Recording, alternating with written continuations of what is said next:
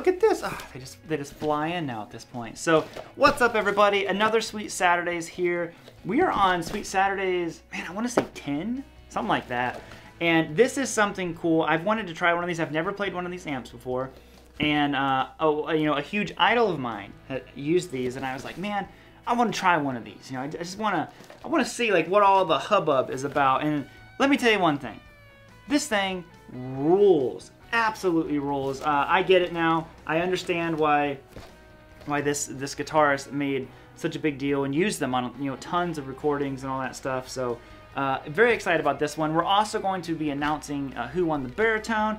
As always, I just want to make sure you guys know these videos are all sponsored by Sweetwater. All the gear we're giving away, this gear right here, is all from Sweetwater. So a big old shout out. Thank you to Sweetwater. Check them out if you would. You can also find links to all the gear that I'm using today down below in the description. Those are affiliate links. Those are the main way to support these giveaways. And yo, let's just get, what do we got here? What do we have? Well, obviously, oh, one of these days I'm gonna actually have something in the box and you guys aren't gonna be expecting it. But today, that was so loud. Today is not that day. Today, I'm not gonna hold it because I got it all hooked up right here, but we are looking at the Supro 64 Reverb. And you might be like, what's that, man? Well, you're probably seeing B-roll right now. It is just this phenomenal sounding amp. I wanted the one with reverb because, I don't know, reverb equals life or something like that. Some kind of a, you know, mathematical equation because of science. But that's what we're looking at today. This thing has really just blown me away because I think that it sounds phenomenal. I wasn't really sure what to expect because a lot of times you get these little amps and I'm like, I've played 8-inch speaker amps before and they just kind of, they sound like an 8-inch speaker. They sound small. Man, I plugged this thing in and it just filled the room. I'm like, there's no way that this thing, and then it has a gain knob on it, so you'll see what it's all about, man. You got a 12AX7 in the preamp, 6v6 in the what's the power amp section of it. Lots of outputs. I'm actually going to use this thing into my 2-notes to make miking it up and being able to, you know, actually reach the knobs and all that stuff a little bit easier on me. So that's how we're going to be running this. And if you want to check these out, you can. Like I said, it's all linked down below in the description. Full specs are down below, and let's just go ahead and just dive on into this thing.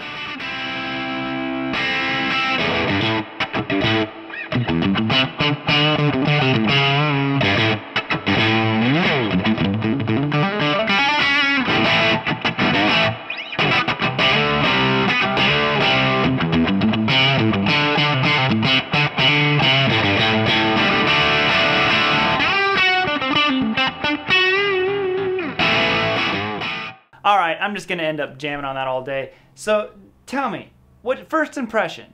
Do you not dig the way this thing sounds? I'll give you the signal path here in just a second, but man. So, when we were looking at these Supro amps, there was another one that I was looking at, and it's just out of stock and all that kind of stuff, and I was like, what about these? And my issue is that I've played amps with an 8-inch speaker before, and they always just sound so small, but inside I'm like, hey, Jimmy Page used he loved these little combos, those little Valcos and combo amps. You know, obviously Page very famously used the Supro. And I was like, I want to try one. I've never played a Supro. I want to try one. I plugged this thing in. It sounds, I would almost think that it's a 12-inch speaker in there. It sounds so big in the room. So super impressed with that. It's only 5 watts. So, I mean, you can crank this thing up. I wanted to use it in a slightly different way because on the back, there are all kinds of different, like, just inputs and outputs on it. I was like, oh, I didn't even know the amp had all this stuff. So I was trying to run it into my 2-notes. So I've got an 8-inch speaker on there, and you can change the room sound and all that stuff if you want to, but I'm just running a real basic setup so I can crank the volume up on this thing and it not be, you know, crazy. Like even 5 watts. 5 watts tube is still loud when you're in a little room like this. So I'm running straight from the guitar. This is my good old gold top, into the Supro, into the 2-notes Torpedo Live. So it is digitally emulating microphones in a cabinet for me. So I am bypassing the speaker that's in it, but the speaker that's in it is a real nice Jensen and it sounds great. I was just like, well, just miking it with that 57 just wasn't doing it justice. And this sounds much more like it does in the room to me. I'm going to use a couple different guitars. Most of the stuff I'm using, like this particular gold top, I'm just going to link to, gear equivalents that are like modern versions of some of this stuff. So if you want to check all that out, the links to all the gear, the affiliate links. That's the main way to support these giveaways. So if you want to keep going with them. So anyways, let's hear this thing a little bit more. You got a 12AX7 and a 6v6 in it.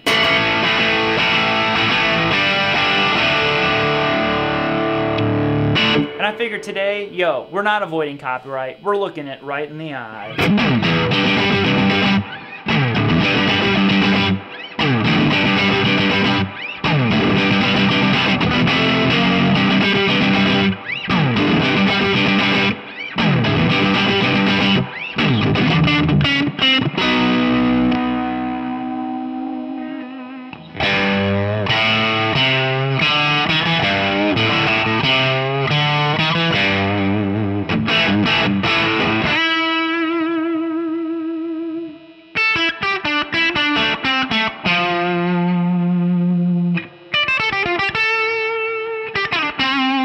You might be wondering why I'm not using my other Les Paul. The switch started going out on it, so the neck pickup wasn't working. I was like, well, to get that page sound, I gotta use something that I can get that middle position, and the gold top was the only other true choice for me in the Les Paul realm.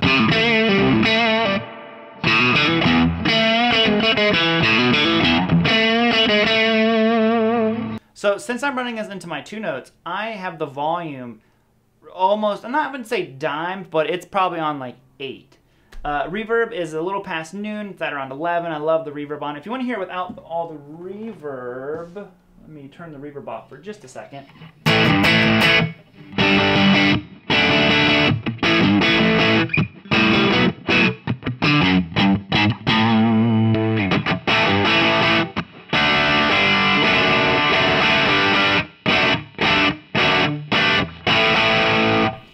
But I like it with the reverb, so we're gonna keep it on. We're keeping the reverb on, man. There we go.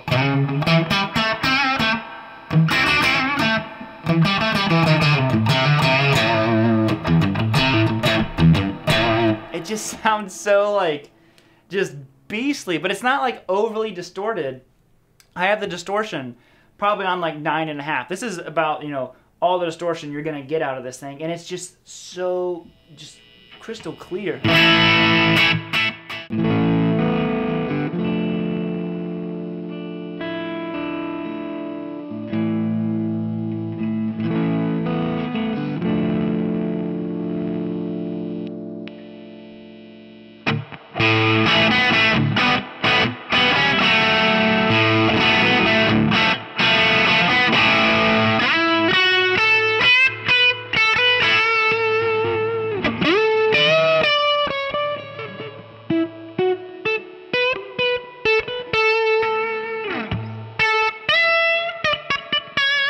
Alright, how can I be over here gabbing about, you know, Page and all this stuff and not play a Telecaster? So, a little bit different. This is my old Esquire. Kind of similar to what Page would have been using. You know, his Telecaster was, I believe, a 59. Of course, it was a top loader.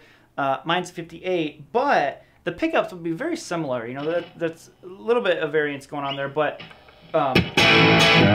still, you know, it has that Page sound too.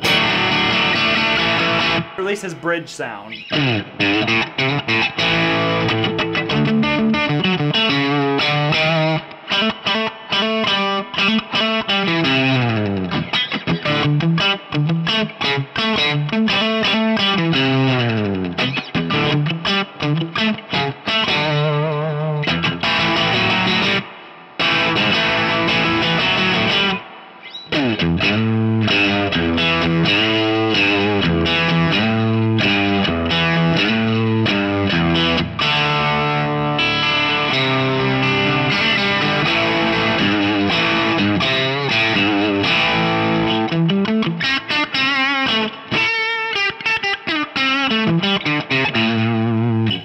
So again, just color me impressed. I had a little bit of doubt, but I was like, you know, I got to give it a chance because obviously Paige saw something in these little combo amps, and I get it. It sounds incredible, super focused. I like the, you know, how tight it is.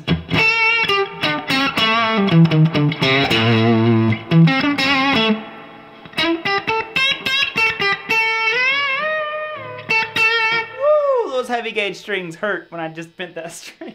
All right, now let's see who won. Who won that baritone? It's right there behind the camera. I ran out of spots here for the guitars I was going to use, so it's chilling behind the camera, but it does still exist. It is still there, baritoning it up.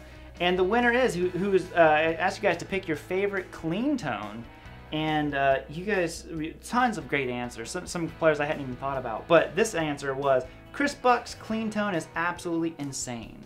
How vocally he plays it, unnatural to me. And yeah, I agree with you, man. Amazing clean tone. Clayton Franklin, you just won that sweet, sweet baritone, dude. I hope you enjoy the guitar. I'll respond to your original comment, and hopefully we can get out to you real soon, and then you'll be baritone. You'll be over there like boom. That's what you do when you have a baritone, apparently. And let's talk about how you can win this Supro now.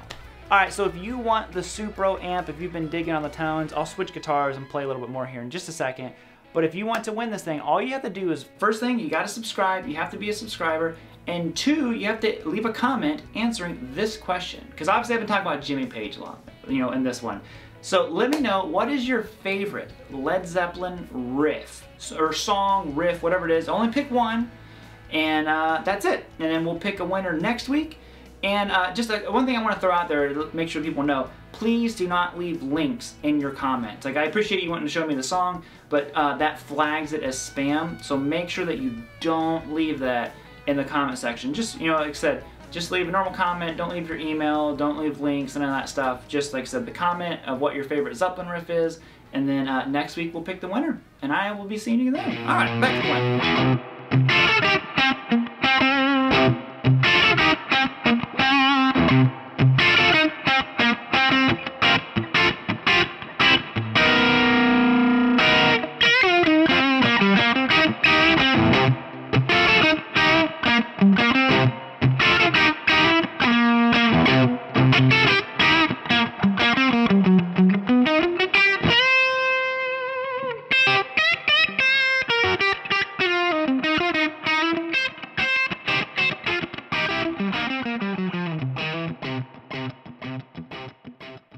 Alrighty, gang, that'll be it. Thank you all so much for tuning in. Hope you enjoyed. Man, that was like an aggressive point.